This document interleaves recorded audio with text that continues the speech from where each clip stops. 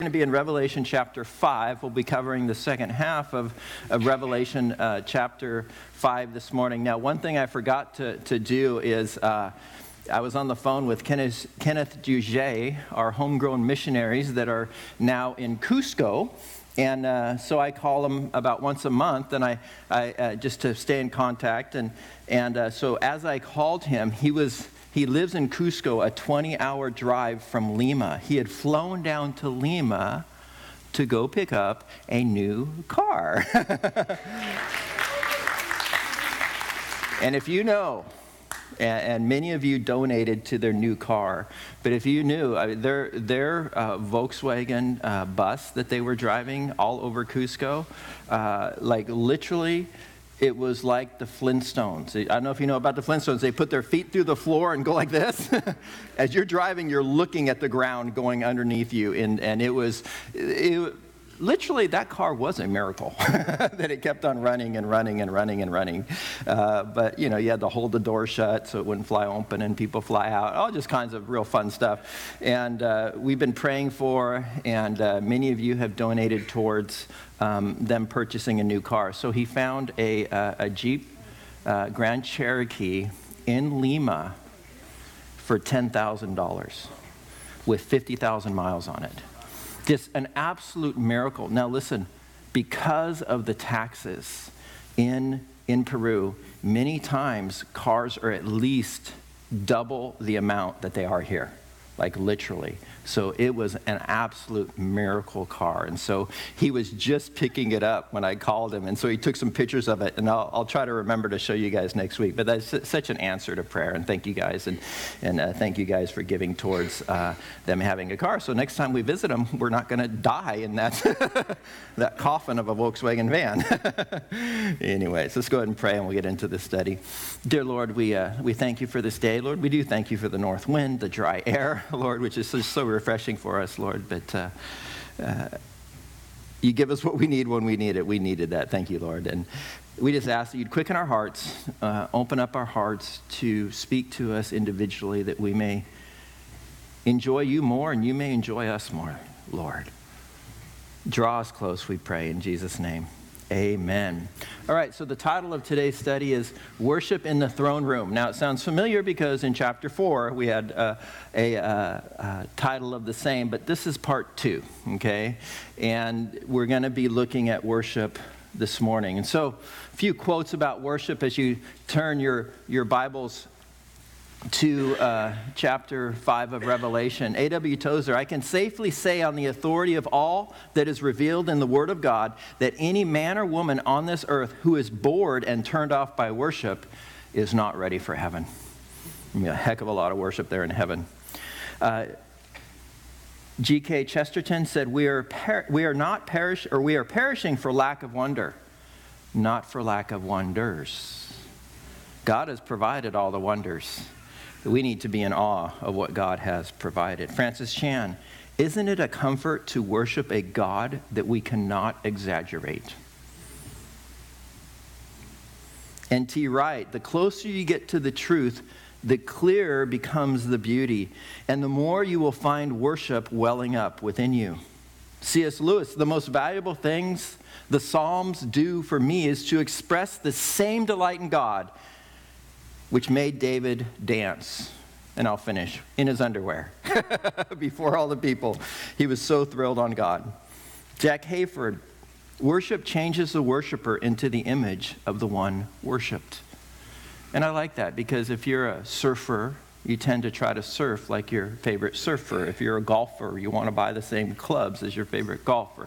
Those types of things. We do this. But if you worship Jesus, you're going to slowly be conformed into the image of Jesus. And Lamar Boschman said, when I worship, I would rather my heart be without words than my words without heart. Very true. We'll talk about that a little bit more later. So why is this worship thing in heaven going to happen again? Now remember, in the book of Revelation, John gets this vision. Then the Lord tells him, write those things that you've seen, chapter 1, write those things that exist now, the time of the church, 7 churches representing all of the church age. And then finally, write those things that come after this. And in chapter 4, the voice says, "Come up here, John." And then he's given a vision of the throne room. So after the things of the earth, after the time of the church age, he is translated into heaven and gets a vision of the throne room of God. And so immediately there's worship happening in the throne room of God. And now this is the second worship session that we see in the throne room of God. Now, why is this worship about to happen? Well, one of the keys to Revelation just occurred. We looked at it last week. To make all of those in attendance start worshiping. What had happened? Well, all my quotes. I don't know how it ended up like that. Sorry about that, but I'm not so good with PowerPoint. Well, what had happened was there was this document that was handed out by God the Father on the throne. And what happened is as he hands it out, everybody's looking around like, this is a radical document, and no one's grabbing it. No one's going forth to get it. And John even starts to cry. And he's thinking no one can grab the throne because they're not qualified. And then what happens? Jesus comes forward, and he's able to take this document. And so worship is going to happen. Now, as God the Father holds out this document, remember, before the throne, there's 12 representatives from the New Testament church. There's 12 representatives from the Old Testament saints. These are righteous guys cleansed in the blood of Jesus, but they're not able to take the throne. God the Father is there. He has the throne, but he's not able to open it. God the Holy Spirit is there. God the Holy Spirit is there, but he is not able to unroll this scroll. Who else is there? Well, you have angels or cherubim around the throne of God. They're not able to open the throne, but only Jesus was able to open the throne. Now, what was in this? We looked at this last week. In this scroll that could be progressively unrolled and opened is some type of official document. Some people say the deed to the earth. Some people say an inheritance for mankind to receive. And we learned last week that God had this contract with man, that man was going to be in control of the earth, and it was going to be ruled in a way that God wanted him to rule the earth, but man was going to be in control of it. And Adam and Eve had this right. But what did Adam and Eve do? They blew it. They weren't able to fulfill God's plan for the earth. And so what's happening here is God is handing out this scroll to someone who is going to be able to fulfill God's plan for the earth. Okay, and so that is what is happening here. Now, at the end, as this scroll is opened and you get to the seventh seal, and the seventh seal are the bowl and the trumpet judgments. And at the very end of the bowl and the trumpet judgments that are contained in the seventh seal in this document, Jesus Christ is coronated as king to sit on David's throne, ruling and reigning on David's throne in Jerusalem for literally 1,000 years. And then at the very, very end of this scroll, that 1,000 years is up. And what do we see? We see a new heaven and a new earth and a new Jerusalem come out of heaven. And guess who's going to be sitting on the throne again? Jesus Christ will be sitting on the throne.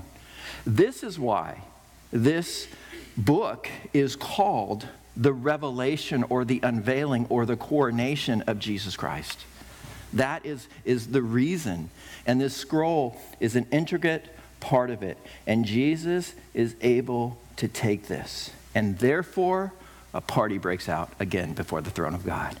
A worship party, as it were. So verse 8 goes on, where we're starting today. It says, "Now when he had taken the scroll, the 4 living creatures and the 24 elders fell down before the Lamb," Jesus, "each having a harp and golden bowls of incense, which are the prayers of the saints." And so when Jesus takes the scroll, the cherubim and the church in the Old Testament, they fall down and worship before the throne. And they're playing harps. You guys probably should learn the guitar now because stringed instruments. But and it says that they're singing a new song before the Lord with these harps. In Psalm 144, verse 9, it says, "I will sing a new song to thee, O God, upon a harp of 10 strings. I will sing praises unto thee." And so we see there they have a harp, but they also have golden bowls full of incense, which are the prayers of the saints. So what are these golden bowls of incense? Obviously, John says right here that they are the prayers of the saints, chapter 5, verse 8. But it's interesting, when you go back to Psalms, it says, may my prayer be counted as incense before thee, the lifting up of my hands as an evening offering. May my prayer be counted as incense before the Lord. Now, it's interesting, and physiologically this does bear out as well, that when you smell something, out of all the senses, touch and hearing and sight, but out of all the senses, it's been proven scientifically that when you smell something and it reminds you of something, that memory is more vivid. And it's a real strong memory, right? And very often you can think, oh yeah, that one thing, or it might be mom's apple pie, or whatever it might be, but it's like, whoa, it's there. And so God knows this, and so he describes our prayers bringing to him a strong sense of pleasure. And that's the idea behind incense. May my prayer be counted as incense, something lovely, something wonderful unto the Lord. In Revelation 8:3, it says, then another angel having a golden censer, something that holds incense, came and stood at the altar, and he was given much incense, that he should offer it with the prayers of all the saints upon the golden altar that was before the throne. And the smoke of the incense with the prayers of the saints ascended before God from the angel's hand. And that's after the opening of the seventh seal. Also, the priests in the tabernacle would burn incense before the Lord and pray for the people. Now, when Mary in the New Testament was found with child, she was led by the Lord to go visit her relative Elizabeth, who was older than her, much older than her. And she had this miracle child within her belly when Mary visited her. Now, Elizabeth's husband was a priest. And it says in Luke chapter 1, verse 8 through 10, it came about while he was performing his priestly service before God in the appointed order of his division, according to the custom of the priestly office, he was chosen by lot to enter the temple of the Lord and to burn incense. And the whole multitude of the people were in prayer outside at the hour of incense offering. This was a tradition. They always understood that incense represented their prayers before God. Now, it's also interesting that the prayers are saved in heaven, and we're given the image of our prayers being saved in these bowls. And if you've been a Christian for any amount of time and been a part of prayer meetings, and I encourage you to be a part of prayer meetings. In fact, men, on Tuesday nights, we have prayer at 6 till 7 every Tuesday night, so that then you can make it to the men's study. So come an hour early and pray with us. That would be awesome. But we know that if you've been in a prayer meeting, you've prayed prayers, and you've literally forgot about the prayers that you prayed. And then it might be a few years, a few decades later, then all of a sudden you hear about something, you're like, oh yeah, I prayed about it. The thing is, you forgot about it, but God never forgot about your prayers. Isn't that awesome? God cares about your prayers. And when you pray as a child of God, some people, I'm not going to pray publicly because I don't sound very good. I don't know how to pray. Well, one, you get better at praying by praying a lot, but God doesn't care the style of your prayer. He just wants to hear your heart, because it is a sweet-smelling aroma unto him, and he never, ever forgets your prayer. And so, as we look at this idea of prayers representing incense and incense being good or soothing to God, it's just a very interesting idea. Like, God's up there in heaven with his big God-sized nose going, good. That's not what God does, but it's interesting because a lot of people go, well, that's dumb. You know, you think your God hasn't. No. Understand, God is so high and above us, and we're so small, sinful, and limited that he has to try to describe things for us that we can even begin to grasp the fullness of the concept of who he is. It's not the Bible being dumb. It's God dumbing himself down so we dum-dums can understand the awesomeness of God, right? And so when it describes him as having a nose, the actual official term is, I'm sure you're going to use this in Bible trivia or something, but it's an anthropomorphism, giving God human characteristics to help us understand things beyond our understanding, right? And so that's what's happening here. But ultimately, the idea is that your sincere prayers bring great pleasure to God. And so we see this image there in heaven, and we get to verse 9, and it says, and they sang a new song. Revelation 5:9. They sang a new song, saying, you are worthy to take the scroll and to open its seals. For you were slain, and you have redeemed us to God by your blood, out of every tribe, tongue, people, and nation. And you have made us kings and priests to our God, and we shall reign on the earth. And so it says here, they sang a new song. God enjoys a new song coming from your heart. A new song coming from your heart. And the idea of new songs is very common in the Psalms. Sing to him a new song. Play skillfully with a shout of joy. Psalm 40, he put a new song in my mouth, a song of praise to our God. Psalm 96:1, sing to the Lord a new song. Sing to the Lord all the earth. Psalm 98, oh, sing to the Lord a new song, for he has done wonderful things.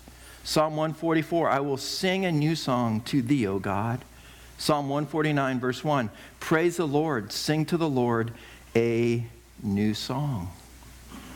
When I was younger, my parents' church went through a little bit of a split, and a bunch of people started going to this church called New Song. And I thought, well, that's a dumb name. I don't think it's a dumb name anymore. And there's an incredible idea behind our heart presenting to God a new song. Understand that a new song is not an old song. It's a new song. Now, some of you young people going, don't play those old songs anymore. That's not what it really ultimately means. The fact is, it may be old lyrics, but for a new song to be sung, it needs to be currently accurate to where your heart is. So, old song, if you've been walking with the Lord for any amount of time, Lord, I lift your name on high. Lord, I love to sing your praises. Or Jesus loves me, an old song. But really, God sees your heart. So you can sing, Lord, I lift your name on high. You know, you can be out there doing that. Or you can be going on your knees, hands up, just, Lord, I lift your name on high. That's a new song because it's where you are at the moment in your relationship with God. Right? So you can sing an old hymn as a new song from your heart as long as it truly is coming from your heart. Men, you ever tell your wife, I love you? She looks at you like, she knows, right, with her superpowers. She knows whether you really mean it or not at the moment. And the Lord wants a new song from your heart because you're living a day-to-day relationship with him. Where's your heart at as you are singing? Are you experiencing God on a daily basis? Listen, in my relationship with my wife, I am in trouble if I only speak about and reflect upon how I once loved her. How would that go over? Man, I used to really love you, babe. I used to really think you're beautiful, babe. No, I'd be dead, right? Wouldn't be happening. So the fact of the matter is we are in a living relationship with God, which is current, creating new time experiences with him, unless, of course, you're not. Now, when I say this, it's like, ooh, pastor took a punch at us. No, pastor took a punch at himself first. Because I realize that I don't always live a new song type life before the Lord. I can kind of take it for granted and float for a few days. I'm getting better at it the older I get. And I want my song to be new every morning and every day because of this living relationship that I have with God. Blessed be the God and Father of our Lord Jesus Christ, who according to his abundant mercy has begotten us again into a what? A living hope. Not a past dead hope where Jesus remained in the grave, but a living hope where he is alive today to ever intercede for you. Blessed be, I already read that. Prior to going into the promised land, Moses said to the people, what? Now, remember, Deuteronomy is a motivational speech. It's believed that there's 3 speeches that Moses gave to the people. Moses was told, you can't go into the promised land, you're going to die. But here's Joshua and here's the people. You've been prepared for this for 40 years. And so Deuteronomy is a pep talk. You got to do this. You got to do this. Make sure you do this. And he reiterates the law as well as he gives them this pep talk.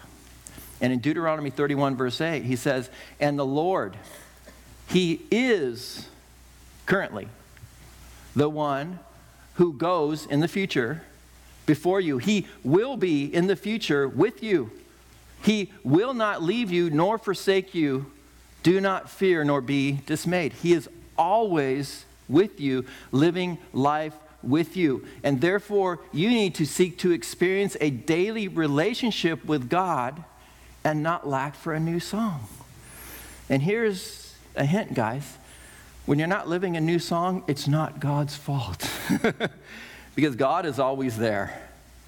And we put our backs against God and we decide not to pray that day, not to worship him that day, not to read about him that day, not to be in fellowship with him. And so this new song is very important. So what song are they singing? They're singing, the Lamb alone is worthy to redeem the world because he was slain. He's worthy to take the scroll as well. Now, with this contract, he had to be able to pay the price. Well, he paid the price by what? Being slain. You don't get a contract. The other day, I bought a new insurance policy for my home. And I had to go by and I had to pay for it, and then I get the insurance policy. Jesus paid to be able to take that scroll. Worthy are you, Jesus. Worthy to take the scroll. Now, there is a theme in the scripture that is placed there for this specific event. And it's amazing. You see it, little hints of it throughout all of scripture. So just one more thing for us to understand that God gave us this progressive revelation, and it's not some random accident, and it's not like at the last second, oh, I'm going to kill Jesus. It's not about that. It was God's plan all the way back. And throughout the law and throughout the Jewish culture, there's a theme placed there for this specific event for us to get it. Now understand, God not only promised the people Israel future things, he also gave promises about the specific land that they were to inherit. And I want you to note, and we did a prophecy update that talked about this a little bit a few weeks ago, but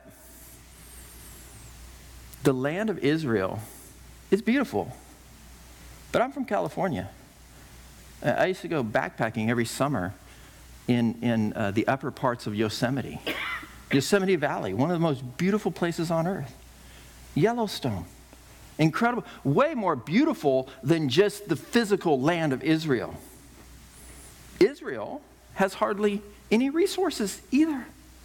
It's not really mineral rich. Recently they found oil and gas, natural gas off the coast, and that's very interesting in and of itself, but it's not really like the place to die for. And it's this teeny little strip of land along the Mediterranean. And they go through droughts. But the whole world is focused on Israel. And it's crazy that the whole world is focused on Israel. Why? Well, because Satan wants to destroy God's plan for his land. He very much cares about his land. And as he caused the people to come into the promised land, his people, he brought them into the promised land. They pushed out the people from in front of them, the rebellious Canaanites, and he divvied up the land to tribes and to families within there. And God said, I want you to have this land, and it's important that you have this land. And so the land was very important to him. And so what ended up happening is he wanted to keep the land in the family, so he set up many ways to do so. So what would happen is if you were poor, you'd sell a portion of your land to someone else outside of the family. You'd get some money.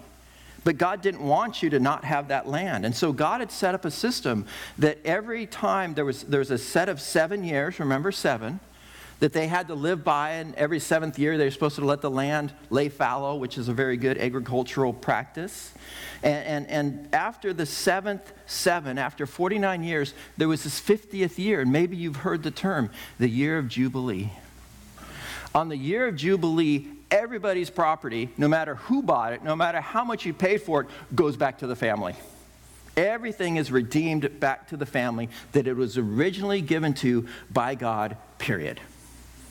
That's what the year of Jubilee is. Everything is restored and redeemed and made new, given back to the family.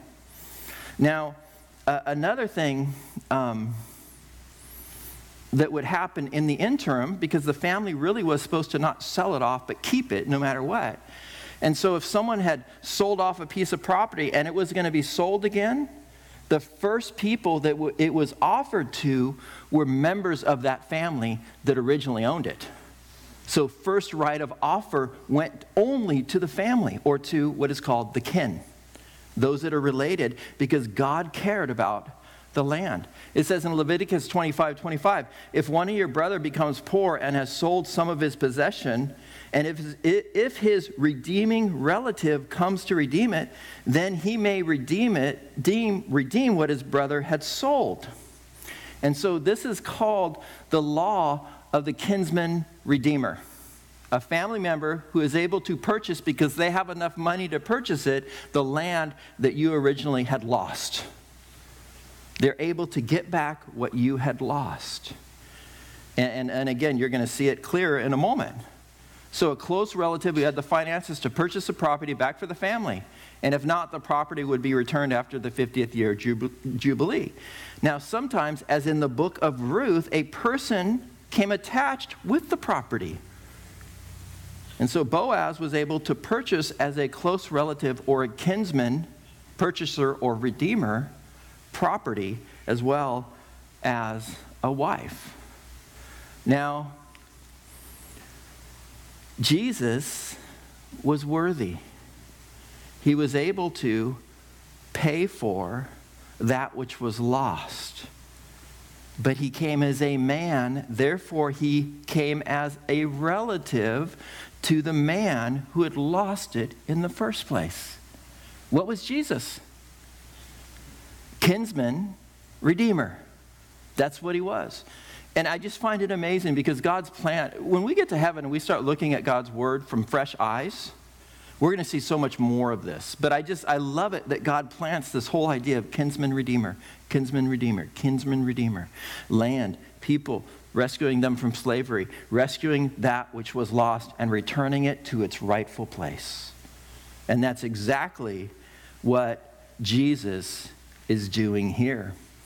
1 Peter 1:18, knowing that you are not redeemed with corruptible things like silver or gold from your aimless conduct received by tradition from your fathers, Adam, but with the precious blood of Christ as a lamb without blemish and without spot. He was able to pay the price. And so he has the right and is worthy to redeem all things. I love this statement. He took the highest seat because he humbled himself to the lowest place in order to love to the highest those who were truly the lowest. And that would be us. And again, Philippians chapter 2:9, we recognize that. God has highly exalted him and given him the name which is above every name, that at the name of Jesus every knee should bow, those in heaven and those on the earth and those under the earth, and that every tongue should confess that Jesus Christ is Lord, to the glory of God the Father. He is truly the great Redeemer. Now, so he was worthy to redeem. He is the kinsman redeemer. Who did he redeem? Well, that song reveals it. He purchased people from every race, tribe, tongue, culture. However God divides that up, we don't know. But in heaven, yellow, red and yellow, black and white, they are precious in his sight. Racism should not be a part of any Christian's theology. because we are all made in the image of God to bring God glory. In fact, the different races should just be just a wonderful applause to God for his intense and amazing creativity.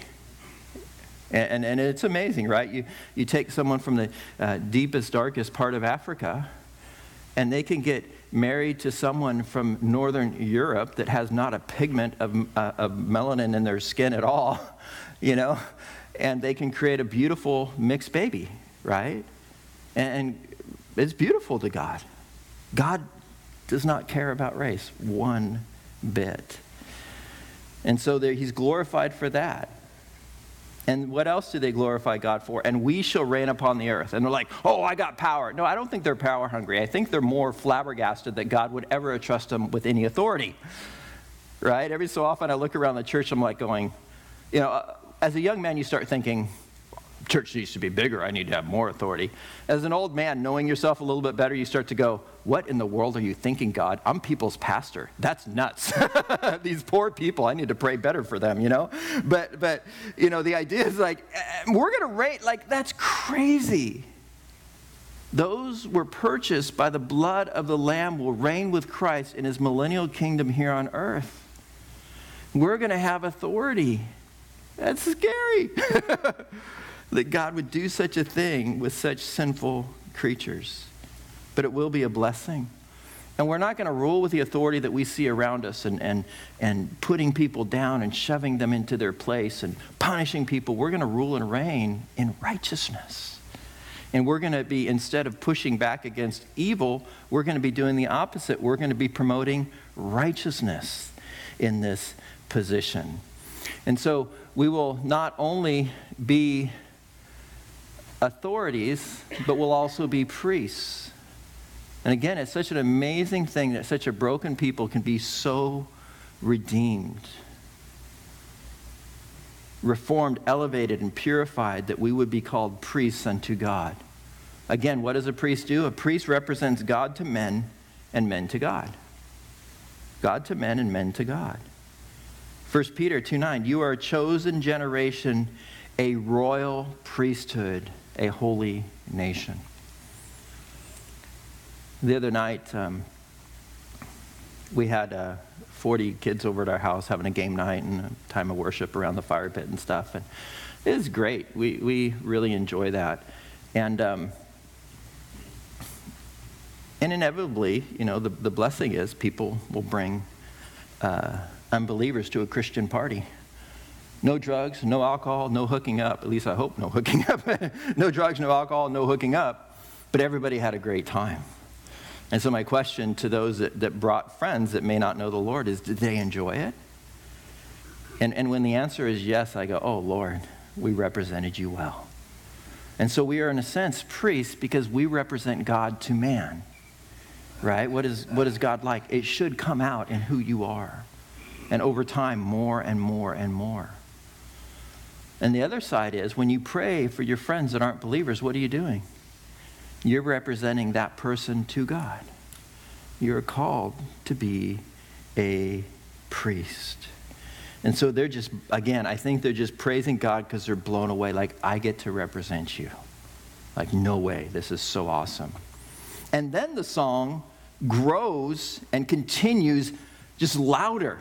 So you have these 24 elders, you have these angels, right? Verse 11 goes on in chapter 5 of Revelation. It says, then I looked and I heard the voice of many angels around the throne, the living creatures and the elders, and the number of them was 10,000 times 10,000 and thousands of thousands, saying with a loud voice, worthy is the Lamb who was slain to receive power, riches, and wisdom, and strength and honor and glory and blessing. So what happens is you have, all of a sudden, when someone's singing, it sounds beautiful, right? That would have already been beautiful. And then all of a sudden the choir joins in. And this choir, by my calculations, is at least 204 million voices. At least. Possibly more than 200 million and 4 200 million, 204 million voices, right? More, probably billions as far as that. When the Bible does that, it's saying a number you can't even count.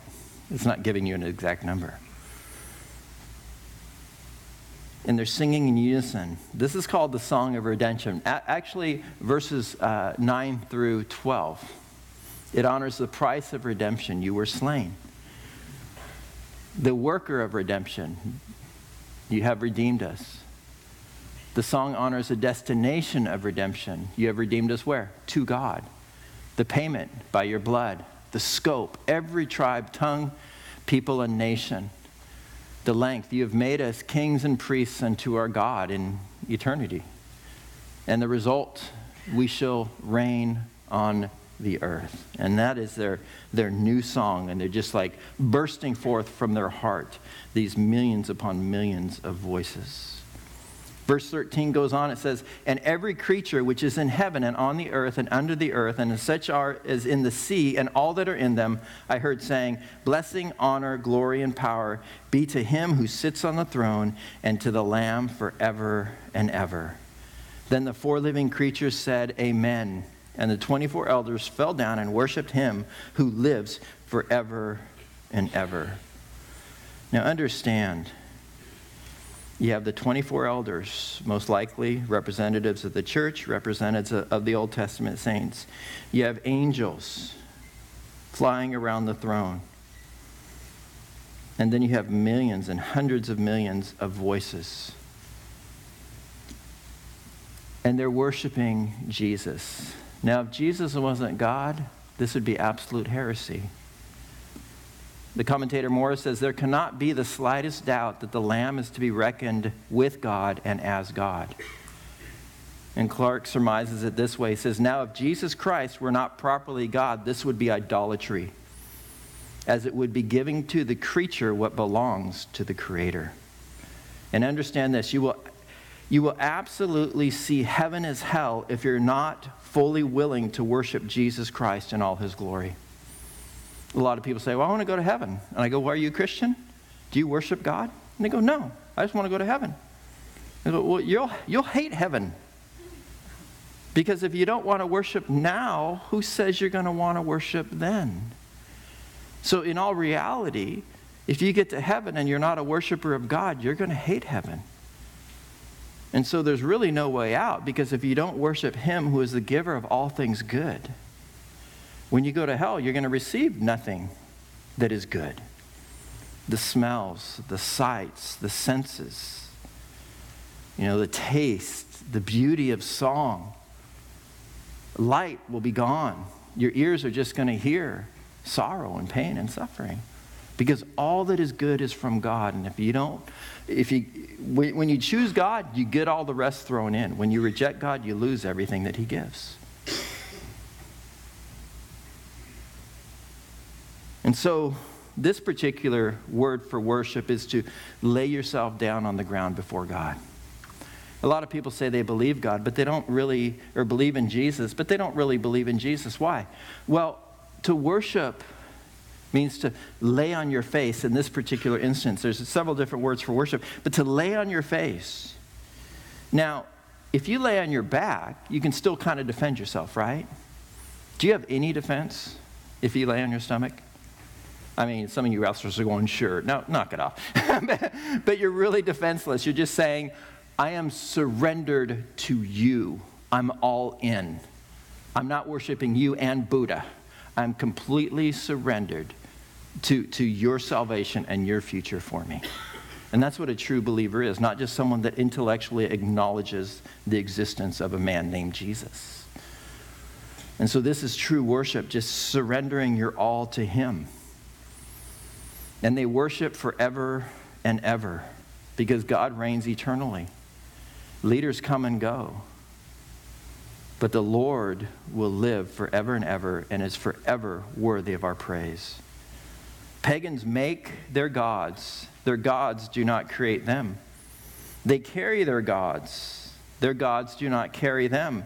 They protect their gods. Their gods do not protect them. They sacrifice to their gods. Their gods don't sacrifice for them. Their gods are subject to the very creation that they claim they rule. Their God is not the creator and sustainer of all things as our God is. Our God is awesome, and we are his workmanship, created in him for good works that he laid out beforehand that we may walk in them. Ephesians 2:10. We are capable only because he has made us so. Our ultimate redemption is found in him alone. We experience the reception and dispersion of all things that are good because he has enabled us to do so. We are secure because of him. We experience blessings because of him. We will live in eternity because of him. And he is our all in all. Now we're going to use this as our closing prayer, so the worship team can start to come up here. But you can start to sing along. It'll probably happen if you know this song. But if not, you can just say the words.